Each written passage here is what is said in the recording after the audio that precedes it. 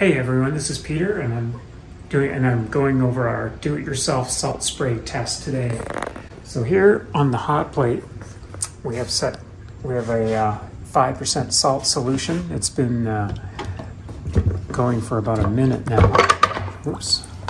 Okay. So here's the setup. We're testing this stainless steel rod. In the past, we've had problems with this tab being 304 stainless and getting the 304 stainless smeared all over this pipe, which would corrode. So now this is an all 316 stainless part. I expect it to not corrode. But here's our setup. We're elevating the pipe on a couple of these PVC parts because we want to keep it out of the water so that it's in contact with oxygen, which of course is essential part of the corrosion reaction.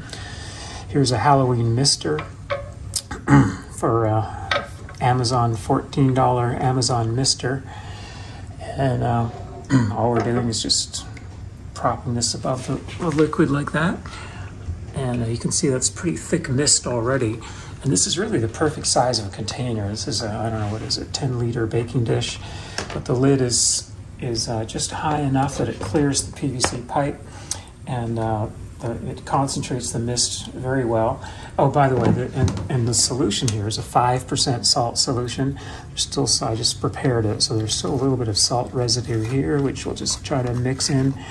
So in this case, it's 2,300 milliliters of water to 120 grams of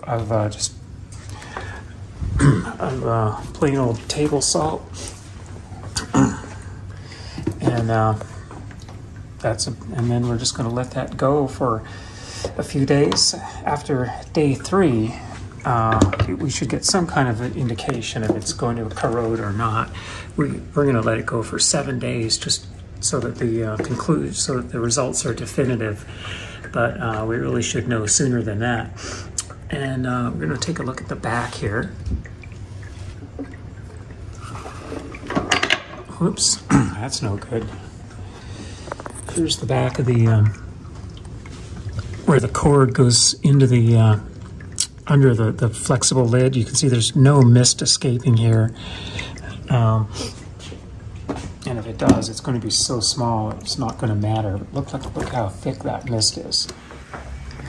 Okay, here we are 6 days later. It is Sunday, April the 29th, I believe.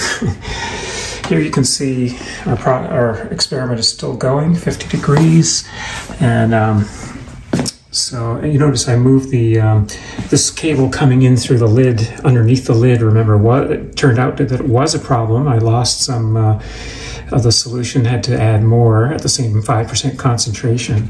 So anyway, let's see what we have here inside. And you can see it's pretty thick mist. So this is my final evaluation, and you can see there's no corrosion around that part to speak of. There's maybe some corrosion just at the weld joint, very minor though.